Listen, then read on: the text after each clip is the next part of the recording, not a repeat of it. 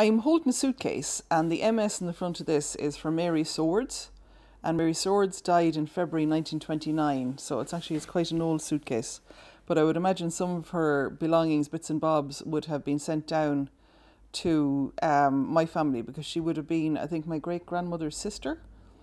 And that's how we would have ended up having it. And then my grandaunt, when she came to stay with us, she would have brought her with us. And it's a fabulous old suitcase.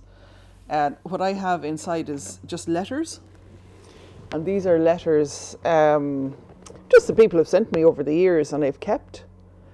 Cards, just, I suppose, I just didn't want to throw them out.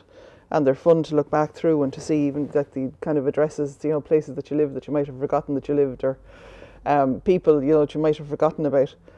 And I was thinking of my daughter, because she's 14, and I kind of thought, well, maybe their generation may not get a letter, or may not get, kind of letters as we would have. Because I remember, sending a letter, and you wouldn't think twice of kind of sitting down and doing 2 pages and sending it off to someone, and then someone else will send you back a letter 5 pages long.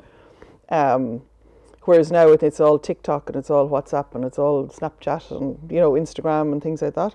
And I think it's just lovely to get a letter, and even like love letters or things like that. So hopefully in a few years she might look through them and find something interesting, or I don't know, just kind of enjoy wondering where I was, at a certain time in my life, and all the information will be here. And they're lovely to look back at, even the stamps and kind of the handwriting, and I suppose just to remember people as well. If you come across a card from someone that you might have forgotten about, it's a nice way to remember them. So I'm going to keep everything here anyway, and Eva eventually can do what she wants with them. But for now, they're going to stay in Mary Swords' suitcase anyway.